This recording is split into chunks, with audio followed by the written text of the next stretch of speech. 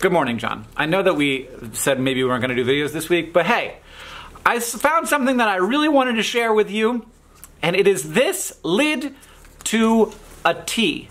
It's a tea lid from a boba place, and it's specifically a tea lid that you can use for boba. So I guess you can do hot boba, and you would put the boba straw through this part of the tea lid, and then you got your normal sipping hole here. This is the HY90M5 if you want to look it up, and there is something very odd about this tea lid, and I want to know what's going on, and I can't figure out the answer, and so I'm turning to the power that I have and should not abuse in this way, but please someone help me figure out what's going on. If you take a look at the HY90M5, can we get a focus? You will see that it says heat 110 degrees Celsius. That, to me, is very weird on its own, but then also notice that the 1 and the 1 are different fonts. Now, I'm gonna talk through why I think this is so strange for the HY90M5 to say heat 110 degrees Celsius and have the 1s be in 2 different fonts. First of all, tea is made out of liquid water, and liquid water cannot get hotter than 100 degrees Celsius. So you cannot heat tea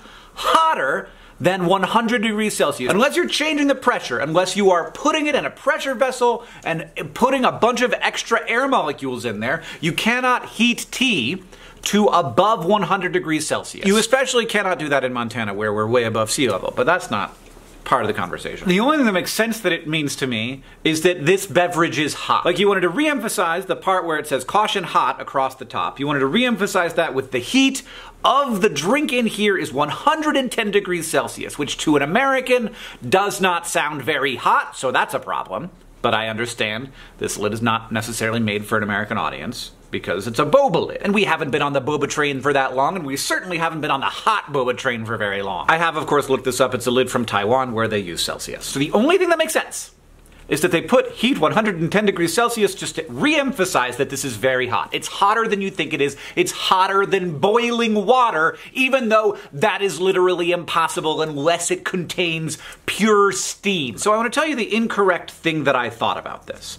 I thought that it said heat 110 degrees Celsius because originally it said heat 100 degrees Celsius, and then somebody decided to take off one of the zeros and add a 1 just to totally emphasize that this is hotter than boiling water, even though that's not possible, and it isn't. It isn't. But they wanted people to be safe, so they added an extra 10 degrees Celsius to an already impossible temperature, and when they did that, they used a different font. They didn't have access to the original document. They had to cut and paste to make it look like it said 110 degrees Celsius. In fact, if you look very close, the bottom of this 1 is a little bit higher than the bottom of this one. So it's definitely Photoshopped, and the only reason to do that is if you want to make it more clear that this is very hot liquid. But I wanted to confirm this, so I went on the internet and I looked up the HY90M5, and John, it used to say 120 degrees Celsius.